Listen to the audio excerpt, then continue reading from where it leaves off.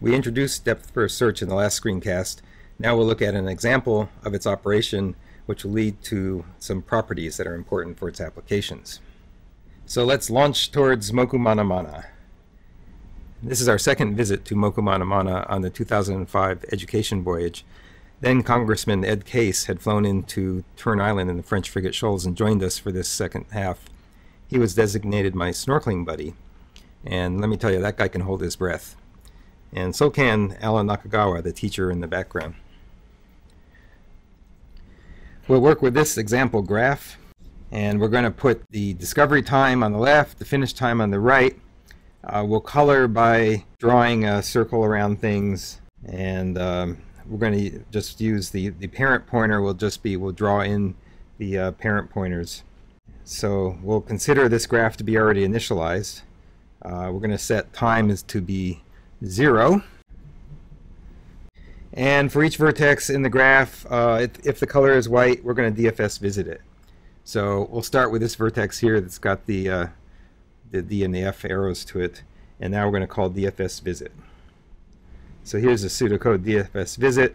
We're calling it on this vertex up here, and we increment time, and we set the discovery time of this vertex to that time, and we color it gray. But since gray doesn't show up very well, I'm going to use this turquoise instead. So that indicates that this one is discovered. Okay, so for each vertex adjacent to it, I'm not sure what order to do it in here. I guess I'll just go around the circle here. If the color is white, mark it to be the parent and visit. So let's put in a purple parent pointer, and now we're going to call on this vertex here. We're visiting this vertex here, DFS visit. So we re-enter the DFS visit, and we increment time will be 2, and we mark the discovery time to be 2, and the color is our simulated gray, which is really turquoise. And then we go for its adjacent vertices, see if their colors are white. Here's one here. Set the parent, purple parent pointer, and call DFS visit. So we've recursed. So now we're recursing on this node. Time is 3. Color this one. Record the time. I'm not doing it. The order of these 3 statements, you've got to increment the time before you save it, but the order of the other 2 doesn't matter. So there's 3, and again we look for its adjacent vertices, and that's going to be, we're going to head down this one here, and so we install, since this node here is U, we set, or sorry, this node here is V, this is U at the moment, we set V's parent to U, and we recurse. So we've just entered the recursion again for this node, and so increment again, make this one gray, and give it the current time, which is 4, and continue. Maybe I'll just do it without talking it through here. Okay, so that's another recursive call. I should put in the parent pointer. Then we get another recursive call out of this one, parent pointer, which of course is going to end up with the incrementing and the coloring gray. Okay, where are we?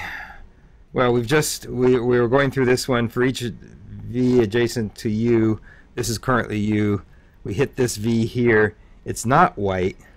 Actually, that would happen twice. We got 2 adjacent vertices, this one and this one, but both of them are not white. They're gray.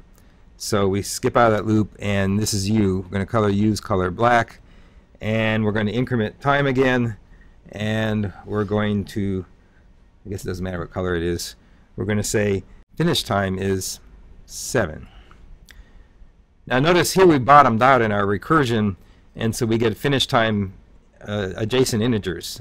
That's where you recognize that the recursion has bottomed out. We return from that call. Now we're back here where U is this node up here, and we check its adjacent vertices. We had already done that one. These other 2 are also not white. That test fails, so it drops out, and it says color it black, increment the time, and give it that finish time. Similar here. Okay, let's see. We return from the recursive call. there's no other adjacent vertices, so we drop out of that for loop, color it black, increment the time, and mark the time. Return from this recursive call. This has no other adjacent vertices, drop out of the loop, color it black, increment the time, and put the time in there. Now we return from that recursive call, and same thing, black. Finally, we return from this recursive call here. We're back in our original call to the original vertex. And are there any other more adjacent vertices? No. Same thing here. Color it black, increment time. But what's going on here? We promised that we would visit all the vertices, but we haven't gotten to those two there. Well, this says for each vertex u and gv, this is how we got into the first call up here. Its color was white, so we visited it. But now we're going to iterate over all the other vertices in the graph. And I don't know what order the vertices are listed in the graph. You know, whatever order they come out. It might check some of these others first, and they'll say not white, not white, not white. But eventually it's going to see that one, right? So eventually it's going to make another recursive call and DFS visit on one of these other ones. Let's say it's this one. So let's go back to the call and DFS visit. And it's going to increment time and mark it as gray. And then it's going to look for its neighbors. It finds one.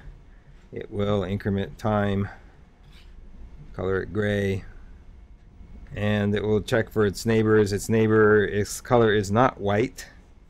It will drop down to where we color this black and increment again. And here you get again consecutive integers. That means your search is bottomed out. Return. Now we're back in the call to this one. Do I have any more neighbors? Yes, but it's not white. None of them are white. Drop through, color me black, and do the time thing. And then it'll return from that call. So now we're done. So I hope you're clear on how this works. What have we accomplished? Well, first of all, I forgot to put in the parent pointers here. We got one more here. We have a forest of trees. Here's one tree. It's a linear kind of thing. There's no real branching, but you can get branching. And here's the other tree. And notice that when we started from this node here, we could get to all of these, but we could not get to this, because all the arrows are going in the wrong direction from the second cluster we found to the first cluster. That's a clue to how this is going to be useful. This tells us something about the connectivity of the graph, what's reachable from what. We've discovered a cluster here that is not reachable from any of these nodes over here, because if it was reachable from any of these nodes over here, we would have gotten there. And so this is a clue to how we're going to use this algorithm in another algorithm to discover strongly connected components. So the teachers with waterproof clipboards in hand go off looking for fish with their checklists, and there goes Alan. So when the DFS completes, we can classify the original edges of the tree according to how they relate to the DFS search. So we're concerning ourselves with the edges that are in the original tree, those ones that are black that were in the original graph, not the purple ones. Those are our purple parent pointers. So one classification of the edges is what we're going to call a tree edge, and those are the ones found by exploring an edge in the DFS. And we can mark those in the graph. I'll make them really fat so we can see them really well.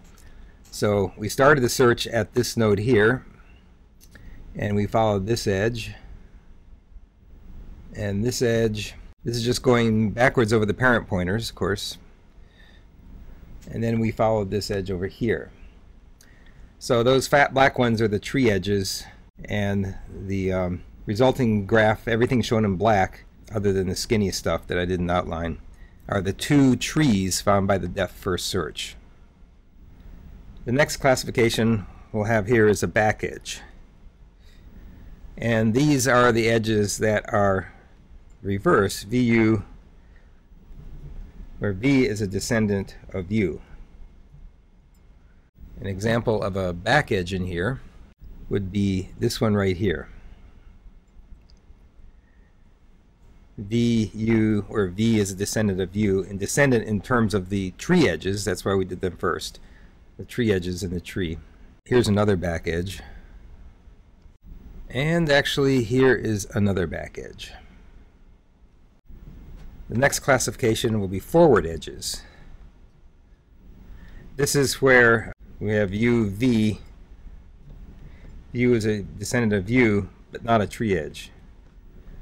Under some other ordering of the neighbors, this could have been a tree edge. So an example of that here would be this one. And by the way, I missed another back edge right here. But we've got some edges left here that haven't been dealt with. What are they going to be? These will be cross edges. And they're all others. So these here are cross edges. And you can see that they cross the tree. They don't go between descendants and ancestors and descendants. They just cross from one tree to another. They can cross actually within the tree, but they would have to cross between two vertices that are not related to each other by the descendant relation. And I don't think we have an example of that here, because you'd have to have branching for that to take place.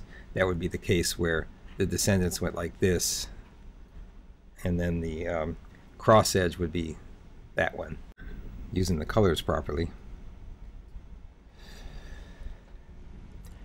Not being a very good diver, I headed off to the surf zone to see what was in there, and I found this stealth jellyfish.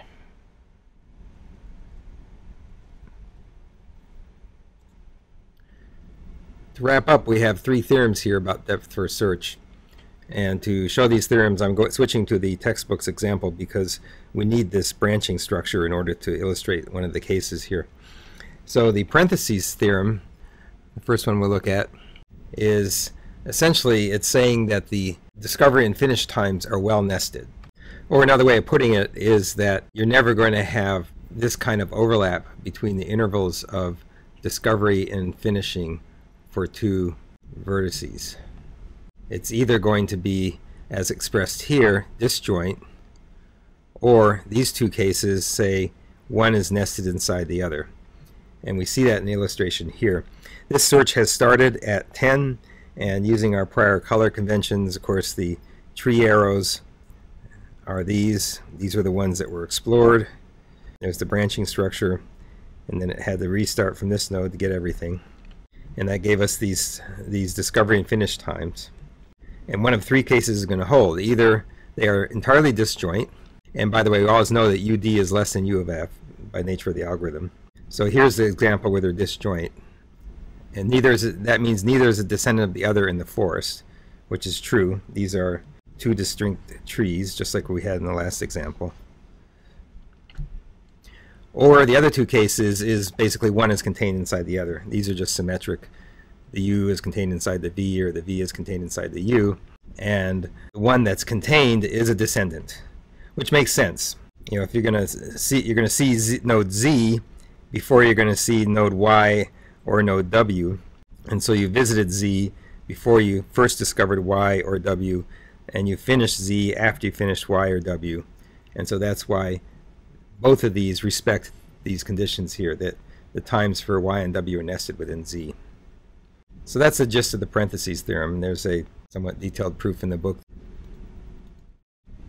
An immediate corollary of that parentheses theorem is this nesting of descendants intervals.